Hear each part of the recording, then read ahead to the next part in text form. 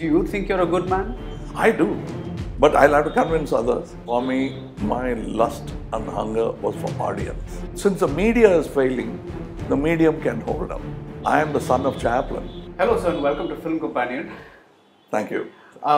In your career, the action film has not been a very prominent genre. I mean, there have been films here and there like Vikram, Kurudhipunal, Thoonga Vanam, Vettaiyaadu Vilaiyaadu, Aalavandhan, though it's more of a psychological drama. Then you have the two Vishwaroopam films. But that's just a handful of films in over 200 films. Did it just happen this way, or you know, is it just something that, is there a reason you were not interested, or? Vikram was a half-baked attempt. I wish somebody like Mani or Sangeetham had directed that. It would have been a different film. But the market pressures at the time was to make a commercial film. They never understood the genre part of it. Right. They simply wanted a film which all had 6 songs, all had 6 fights.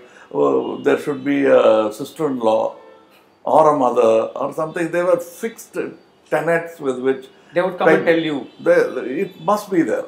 And great screenplay writers who are not actually great, but they, because of the virtue of their success, became pundits of that thing, and they were the hegemony that we had to bow under. Many people fought. One of the most tenacious fighters against that system was Mr. Balachandran himself, single-handedly, till the younger flock came around. He was doing the battle all alone. So, and he was not an action person. Both Sridhar and they abhorred violence because, one, we didn't know how to do it. It was tacky. And they were intellectually inclined, so or romantically inclined. So they went the direction. So we had only MGR for action or Mr. Jaishankar. Right. Nobody else did. So that was not sufficient feed for such a young mind who's seeing James Bond films and Hitchcocks and other things. So we were all vying to prove ourselves and aching to see a film like that. And we always thought the two predominant genres that were in our mind when many young filmmakers who became filmmakers and didn't become filmmakers, but they all spoke films. We all had two clear genres in mind. One was the mafia. Okay. And the other was this espionage. It never got realized. Love stories happened, thrillers happened, Wait Until Dark happened, because it was all emulatable. But this meant money, this meant research, above all a receptive audience, which we didn't have. And I can't even blame the audience because the money bags were holding us by a very tight leash, and much more the censors. Right. We had a censor board at that time. So to cross that, it became, I think we are late, Vishwaroopam is late by about 30 years. They say that I do things in advance. People would have definitely seen this film 30 years back. You'll have to explain to them the nuances of what is happening. Probably make it a little more elaborate. But with Vikram, I failed. As a matter of fact, me and Mani were caustic critics of Vikram. He had a better vantage point because he didn't produce it or direct it. But in spite of having produced, written and acted in it, I felt I had missed the point diluting it for Kodambakam. But there was always this thing. And this I wrote in actually 2006 or 7. Vishwaroopam. But nobody bought or bit into that idea. So I was selling it. Some of the best thinking directors, they didn't think there was anything to it at all. And including Ravi Kumar, who takes on to any new genre that I suggest, didn't want this. And so it kept, and again I tried selling this to Mr. Udayanidhi, but he rather preferred Manmada number to this. which was actually, I did it because they wanted it, they are the money maker. If they had done it, they would have had a rocking success in their hand. But anyway, so it fell into my lap.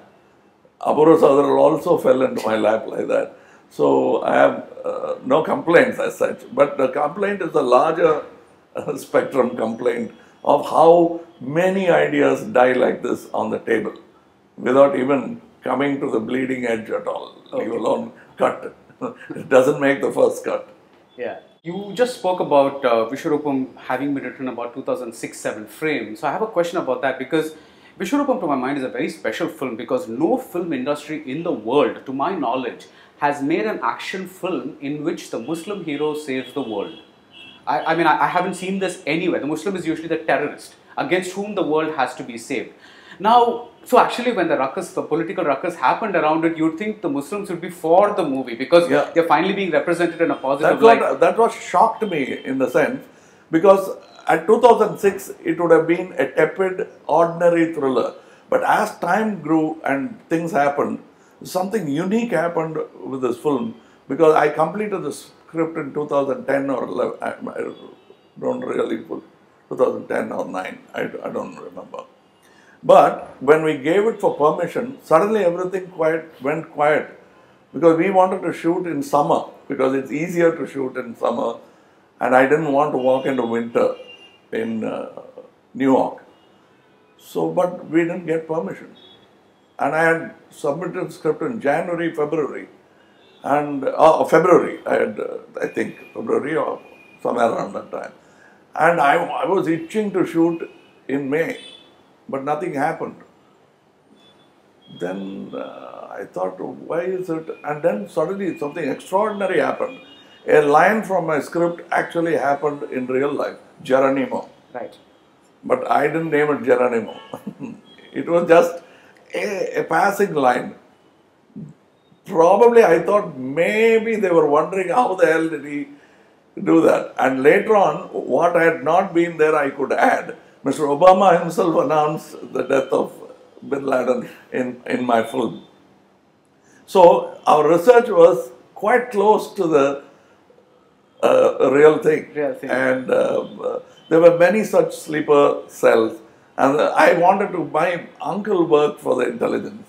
So I always wanted to depict it in its proper gut and gore reality, not about malls and shaken not stirred martinis. So I wanted to go a little beyond, and the actual what you see in a Ludlum novel or a Patterson novel that goes deeper into the terrain. So that's what caused it. I mean, I was wondering if you're kind of concerned about the way Muslims are being represented, and maybe absolutely this was, okay, because so that was one of the seeds of the film. Yeah, because I wanted a voice from the other side of the world, and it is not pro-Muslim at all. It's pro-part of the world, right?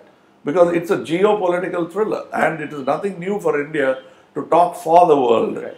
Khilafat movement itself is that. Right. Gandhiji, when he was saying, fight your war, what is your problem with what's happening in the Middle East? Right. But he felt he was already a world citizen. And that's what it is. This is a geopolitical thriller. Every country is involved, including India. Right. This pond will, a pebble thrown on this end of the pond will ripple across to Europe and America. Being a star and a great actor has obviously helped you fuse those two and given you the clout to make a lot of the films that you really wanted to make. Do you feel that you may have satisfied your hunger for purer cinema or good cinema more had you been in the, let's say, the Naseeruddin Shah space, where you were known not as a star but only as a great actor? No, for me, my lust and hunger was for audience. It's not personal, it's public. So I am the son of Chaplin. I am not the son of Kurosawa, for that matter. I am not that intellectualized Bergman's son. Right. I respect Bergman. I admire the tenacity of purpose and his vision and all that. But I would rather be Chaplin's son. than. Yeah. And I have no qualms about calling Buster Keaton my Chittappa. So that's the thing. I'm of a slightly different ilk, but I think Keselowski is also like that. He understands the larger, but he wants to make that kind of cinema. Right. Because that is great aplomb and restraint Right. at the same time. That's classic. I mean that is emulatable, but I want to do this, going to more people. Plus, I guess in Tamil Nadu, we don't have a tradition of art cinema as such. At all. Right. And why fight against the tide and fail? I wanted audience. And I wanted to take Tamil cinema to another height. If Hindi cinema could do it, if you can make a Mughalism at a time when there were no clear indications, there were no studios forcing it, Right. why not do it now, when Gurudutt could do it? But they all slowly watered down, probably the fall of Asif, suicide of Gurudutt, sort of scared other people from doing. But still, Gurudutt did Achanak, Right. which is that marriage which we liked, because it is the father of Rambo. Right. If you look carefully, the seed for Rambo is sowed somewhere in India. You just spoke of Gurudutt. I have to ask about Waheeda Rahman, who's in Vishwaroopam too. How did you think of casting her? And I just have to ask you, what is one of your favorite films of hers? Kagaz Ke Phool. Okay. How did you think of casting her? No, that's because one, I wanted a double version thing, who could speak both the languages and also be a star, yesteryear star. Right. We were looking at it. Vaijayanti ji actually would have been the choice, but she said, I have promised my husband that I will not act in my film. அவர்கிட்ட தான் கேட்கணும், ஐயோ அவர் கேட்கலாம் வேண்டாம் அப்படின்ட்டு joke அடிச்சுட்டு வேண்டாம்னு விட்டுட்டோம் நாங்கள். But that was the choice.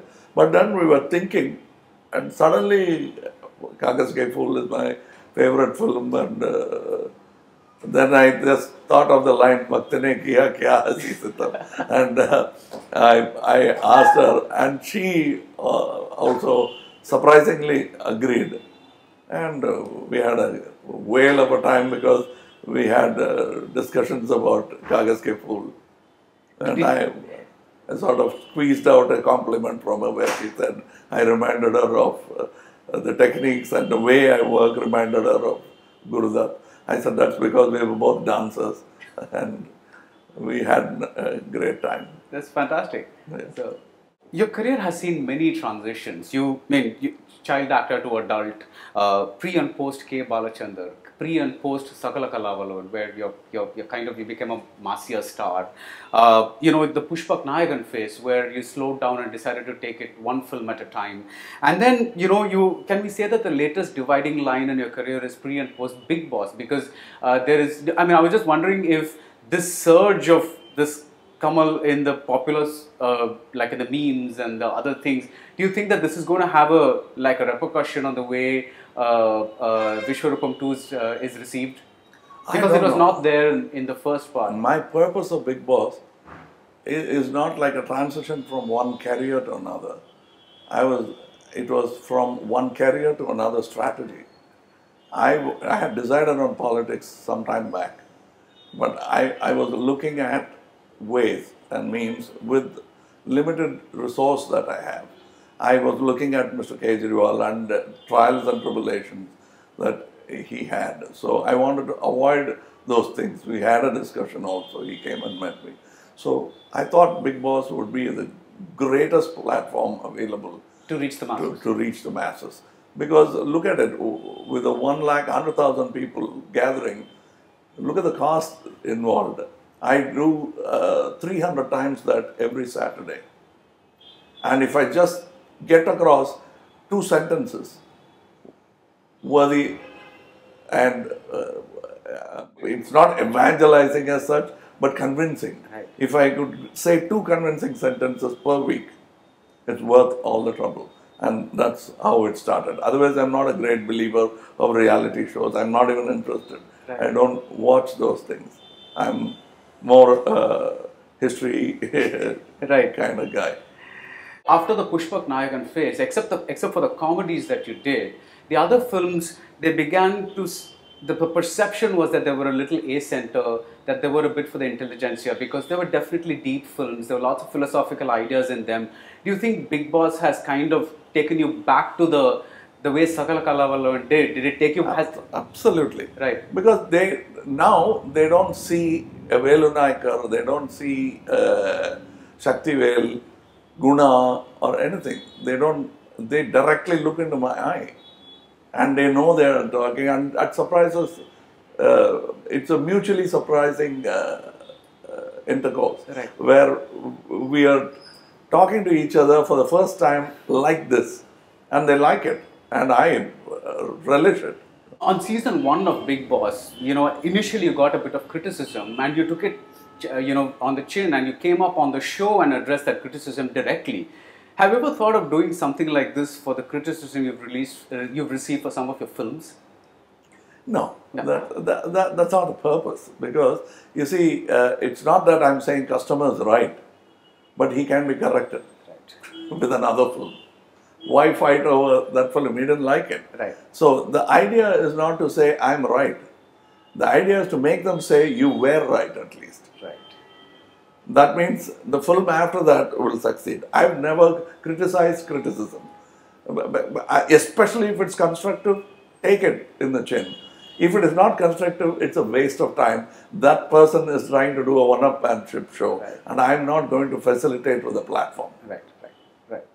Hypothetical question. Had this been the Kamal of the 1970s, where you were beginning to get known as an actor, but you were not yet a big star, and had a Bigg Boss-like opportunity availed itself, would you have, taken it up? I would have, but I would have gone not in the right direction. I would have started a Zeotrop and tried to take on AVM Studio, Reliance and stuff like that, which would have meandered into all directions with my lack of experience. But right now, I think I have taken the right direction and using the fulcrum to lift off a weight which I possibly cannot lift. No politician could have pulled it off. Bigg Boss is a big thing. It's like the beer hall putsch. Right. Like Bigg Boss, the other big dividing line in your career is your entry into politics. Now, a lot of actors have opinions which they keep within themselves for obvious reasons. At what point did it all burst out? I mean, there was a point when you joined Twitter and then the Bigg Boss happened and, people began to hear more of you. But did it all really begin when the events around the first Vishwaroopam happened? See, my family is quite perceptive in that manner, especially Chandra Haasan. He anticipated my total dive into politics about 20-25 years back. This was, let's say, in the 90s. Tevarmagan itself. Okay. He said, I don't like the direction you're taking. Because of the tone of the film? Yeah, the tones were slowly changing. He said, where are you going with this? I said, no, I'm making a film. And then when he saw Mardanaikam, he understood. He said, is it going to be your last film? Maybe. I said, with this, you're planning something. Why is it that you're pitching everything into this? Then he said, are you thinking of politics? I said, oh, yeah, what is wrong? I mean, my father was in it. He said, don't do it. So he always brought me down in a rugby tackle whenever I tried to. What was his reason for not doing it? He said, you're not cut out for that. Don't go there. I said, who will clean the toilet then? If it's all about fecal matter and hygiene, who's going to take care of that hygiene? He said, that's all bunkum and hyperbole. You're worth much more. I could believe it because it was self-satisfying when you can agree with something right said about it. But then again with Virumandi, my mind was set because they troubled me. Right. Virumandi had no reason to get into trouble. Right from the title, it became a. It is all because they, like my brother, noticed that I had inclinations and I should be stopped. Right. And it started rolling from then on. And I kept, then they called me to join the party. These things happened. Discreet messages were sent. I was offered 100 crores. What will I do with black money of 100 crores?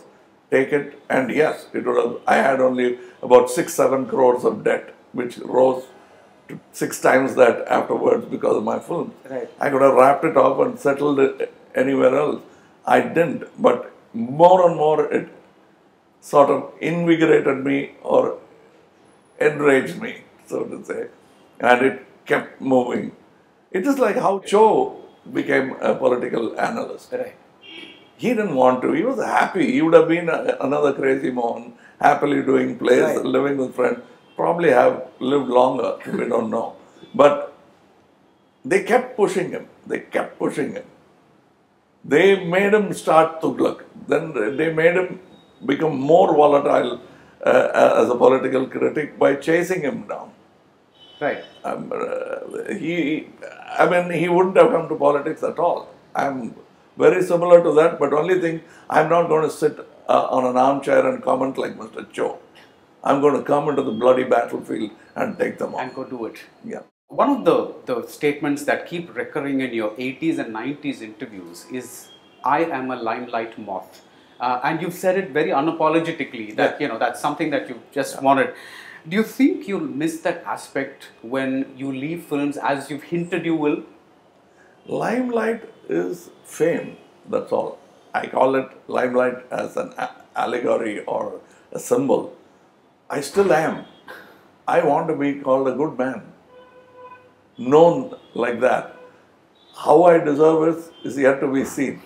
I'm probably in the process of attempting to deserve that and die with that glory hovering over my head. That is how this moth will die. Do you think you're a good man? I do, but I'll have to convince others. Okay. If I don't believe in it, I won't even be asking for it. I'll just settle down and be what I am. With many actors who entered politics, they were just actors. So if they had to give anything up, it was just that one aspect of acting. But you literally, have been a Sakalakalavallan in the sense that you've written lyrics, you've written screenplays, you've directed, you've designed makeup, you've prosthetics, you name it. You've done everything. You've even choreographed dances. Yeah. Now, each of these aspects satisfies a particular creative hunger in you. That lyrics at, this one, where your dance background is satisfied by your choreography and all that. Now, have you thought about how difficult it is going to be for you to give up all this? I mean, how will that hunger just go away because you're directing it to another place? See, you think that it's dance that gives me the thing. Any kind of excellent execution of any form gives me that pleasure. Okay. And above all, learning a thing gives me the greatest pleasure. And learning language, again, is a thing which I do. People don't know that I'm a lyricist separately. I have about 200 unpublished poems. To write 200, you need at least, with my kind of pace, you need at least 20, 30 years. I've been doing it for 40 years now. 40 years of writing. I could still do that. And I do it. Now my friends say, you've stopped writing once a week now. Right. You're writing once a month. 3 months since you wrote your last poem. They remind me, yes, I could write. Above all, watching somebody do a great performance and understanding itself is as good as performing. This I've realized recently, right. Past 10 years I think. A good performance, well done, and if you know the artist. Like, can you give an example?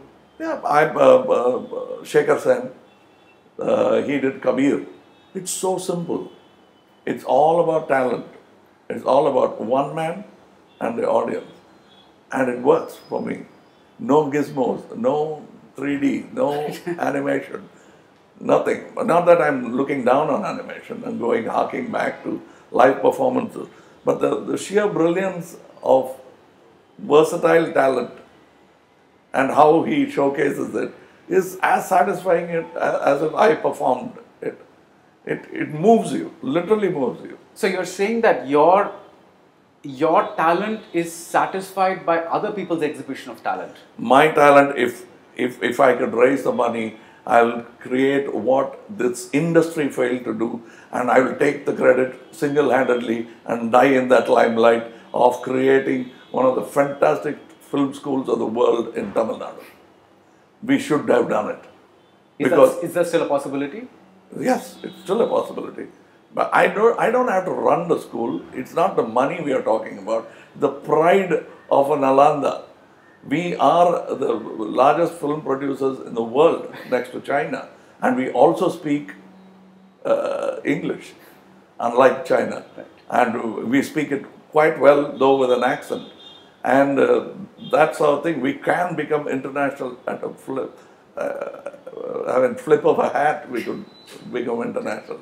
And that's what we should produce. And we can, because it is a global village. If Microsoft can have their factory here, our film schools can be here. And that's my dream. And that's nothing mean. It's much bigger than Vishwaroopam. A general question, not specifically about you. Is it possible today to construct a cinema career with an eye on a political career the way Mr. MGR did? Because these are very different times. Do you think the audience will see a man singing Ondru Engal Jadiye or Buddhan Yesu Gandhi Pirandadu, songs like that, and kind of conflate it with the real person? Not necessarily, but you can make a Malcolm X. Okay.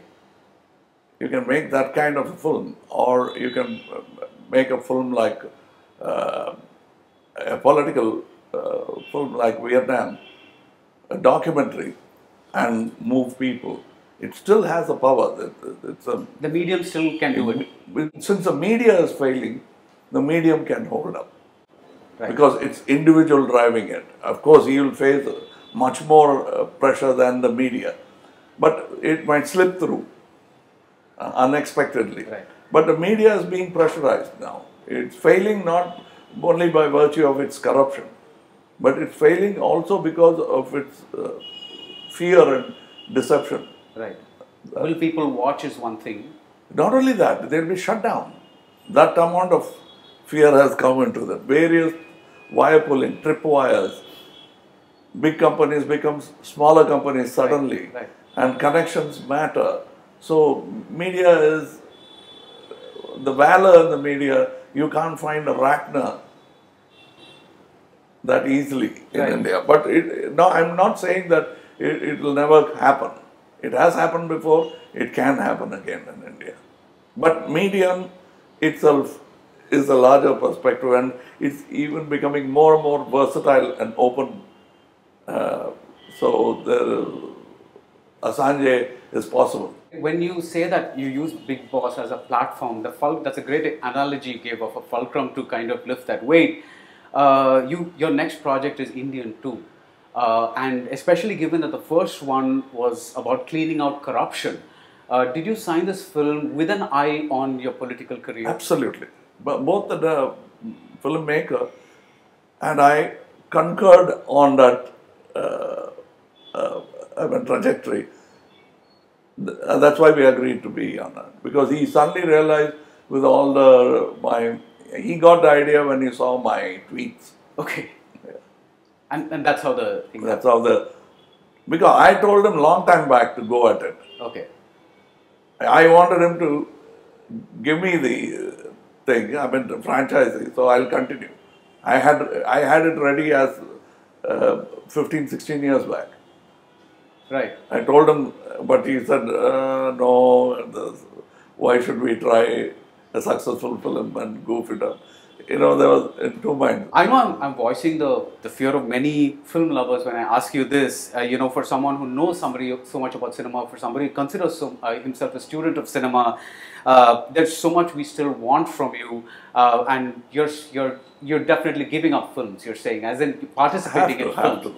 Is that something that is going to eat away at you, that people are still going to want that Kamal at some point? They might want. I want my dad. I want Balachandar and Nagesh now. But you can't ask for it. It's both logic and logistics that's going to stop me from doing that. Right. But being a student of cinema, I was just talking to you about creating more students for cinema.